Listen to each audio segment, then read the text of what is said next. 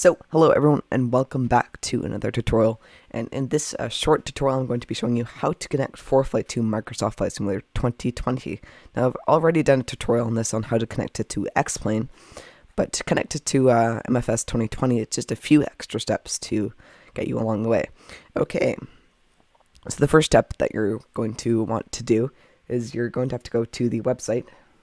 Let's pull this up here.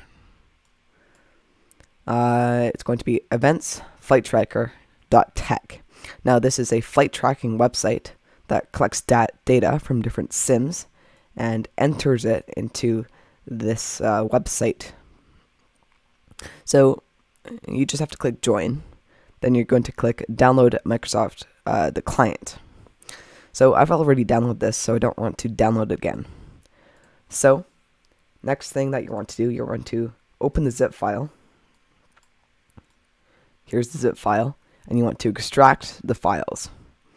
Actually, after you've extracted the files, you'll see this app, and you just have to open the application.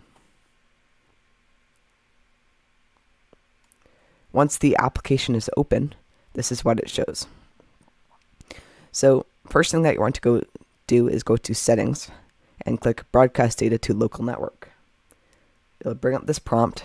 You have to click private networks such as my home or work network and allow access. Okay, there we go. So now this broadcasts the data that's coming from the sim and it goes to your network. Now Foreflight will pick up on that. So next thing you want to do is go to simulator, enter a call sign. It can be really anything.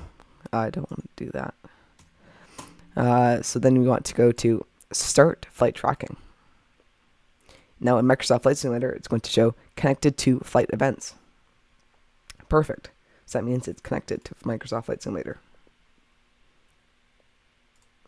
Next thing you want to do is go to your Foreflight, go to the More section, go down until you see Devices, select Devices, and Flight Events should show up here. You may have to turn external devices on, but it should be connected to the sim.